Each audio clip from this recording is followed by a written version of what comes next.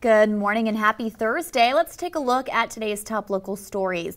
The St. Joseph City Council held a work session Wednesday evening with details on the new splash pad.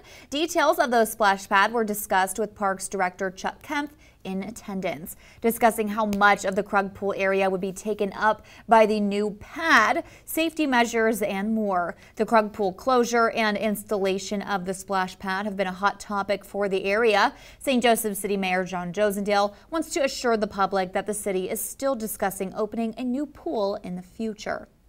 The life expectancy of any pool or splash park, in the pools that we've had to take out, they're way past their life expectancy. We understand as a city that we need a pool, so we're still working on that. But in the meantime, we're looking at how we're going to complete the pool, and that's very high on our priority list as to where we're going and making sure that we do have a swimming pool for people to use. Plans to beautify parts of downtown near the incoming Inspire Youth Center were also discussed. Leaders of the Main Street St. Joseph offered plans and cost initiatives for completing the project in time for the opening.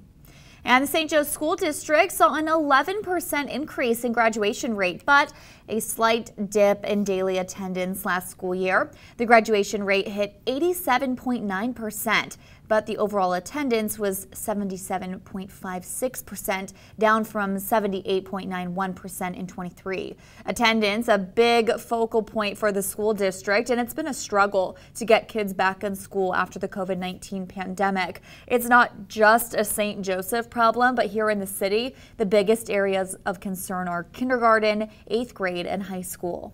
At the end of the day, we need parents to get kids to school, right? Not kids getting themselves to school.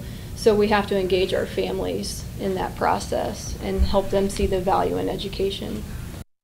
The attendance is still way up from the 70% in 2022, but district officials are looking into different ways to reach out to families and get kids back in the classroom.